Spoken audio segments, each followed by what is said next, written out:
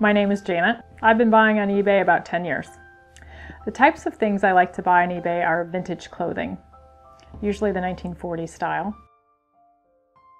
A good seller will create an emotional connection for me. I like the seller to give context and descriptions about the item that show me their understanding of sewing and fashion, so that they have content that's not just someone pulling something out of their closet. They know something, and I'm buying from them because they add value to my purchase.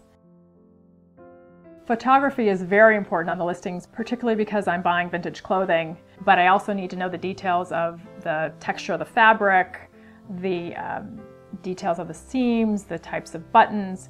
The quality of the photography gives me a lot of information because I'm going to be putting it on my body, and I want to create a personality from it, so the photography has to convey that personality. If sellers offered free shipping on eBay, it would definitely increase my motivation to buy, because I buy items one at a time and I pay a lot of shipping costs for each item. The one thing sellers should stop doing altogether is really high shipping prices. When I feel like the shipping cost is out of line with the value of the item, then like, well, it's not really worth it, so I won't buy it. Absolutely, I've used the tracking information provided by the seller, and when the seller doesn't provide it, it's actually a demotivator. I look for the tracking information to find out, is it coming? Is it going to be here tomorrow? Do I get to put it on and wear it and look in the mirror? Yeah. So I really want to know where that item is.